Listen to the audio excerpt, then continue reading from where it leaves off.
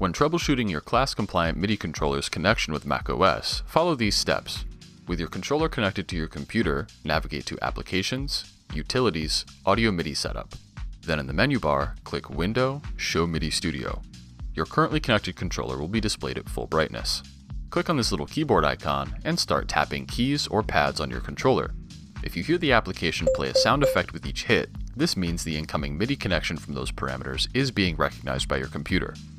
If your connected controller's name doesn't show up in this window, disconnect your controller, wait 5 seconds, then plug it back in. In System Settings, go to General, About, then scroll down and click on System Report. On the left side, under Hardware, click on USB, and you should see your controller listed in the USB device tree.